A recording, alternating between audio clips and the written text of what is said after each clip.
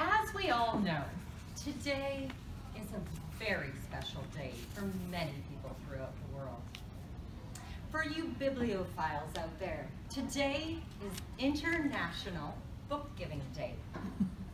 February is Heart Health Month, and February 14th in particular is Women's Heart Health Day. I wish that Heritage Park was open because we could all go and celebrate National Ferris Wheel Day together. I bet most of these holidays you all had no idea were on February 14th. But the one thing that we all know, the one holiday that February 14th is, of course, Valentine's Day.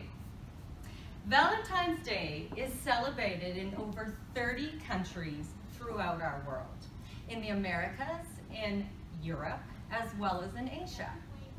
And while it is celebrated differently in each of these countries, I am here to say that you should not celebrate love on February 14th at all. What? What are you talking about, Rayna? That sounds more like something that would come from a scorned woman or a man who just does not want to be told when he should be romantic. Not from a happily married woman such as yourself. Just hear me out. As we all know, this day in particular can cause anxiety and depression in other people because it's just a day. Society says you're supposed to celebrate it, but that's all it is. It's just a day. This is not it.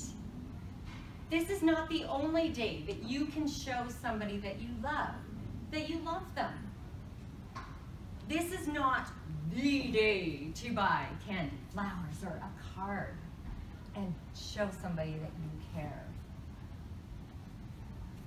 Society seems to say that if that special someone doesn't do this for you, they don't care about you at all. Or if you have nobody in your life, you're supposed to be depressed today because you don't have someone to celebrate with. But I think right now you're all going, Rayna, where are you going with this? This is supposed to uplift our spirit, right? But this is it. Showing your love to those that you care about should be every day in many different ways. Whether it's a text or an email to somebody, just saying that you're thinking of them.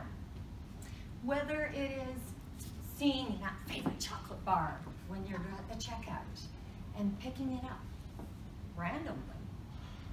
Whether it's being purposeful, going and looking up online, something that your special someone enjoys, and finding a holiday randomly, International Book Giving Day, that you can celebrate with them that tells them, I thought of you. These are all ways that you can celebrate the love that you have for somebody.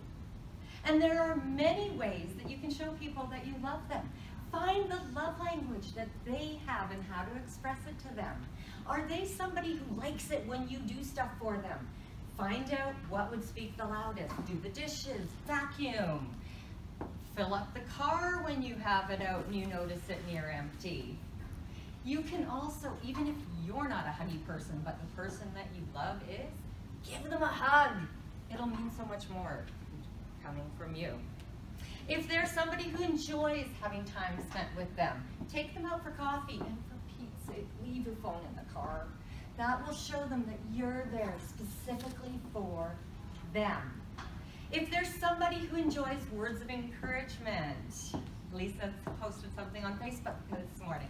She knows that those are things that if somebody knows that she loves encouragement and they tell her about it, that person loves her. Go out of your way to do that. It shouldn't be just exclusive to a significant other.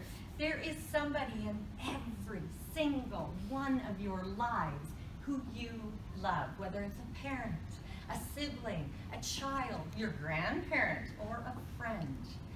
Send your mom a text saying, hey, I'm thinking of you.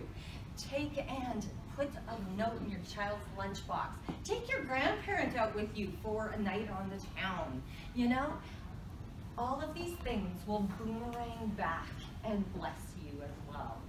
Your mom will get your text and say, hey, I love that, I love you. Your child will come home from school and give you a hug. Grandma will be like, this is my grandchild, I'm so proud of them because whatever, just because they're out. You know, you took the time to take them out. There's also, not will it boomerang, but it can also spread. Mom gets your text. She thinks of your sibling. She sends it to your sibling. Your sibling sends it on to the next person, and the next person, and you have a continuous thing.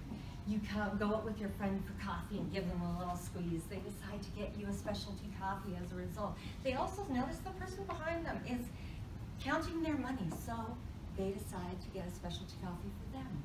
That person takes that money that they had just enough for a regular coffee, and takes and buys that coffee, goes outside the store and gives it to the homeless person.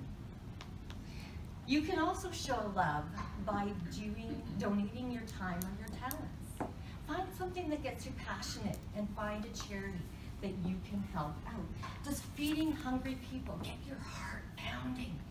Go find what you can do at the mustard seed, at In From the Cold, or brown bagging it. If you don't have time to volunteer, donate at the food bank.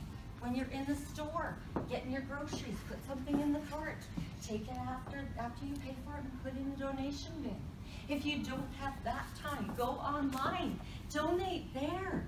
There are so many ways that we can give, and it's just one example of an area where you can do that.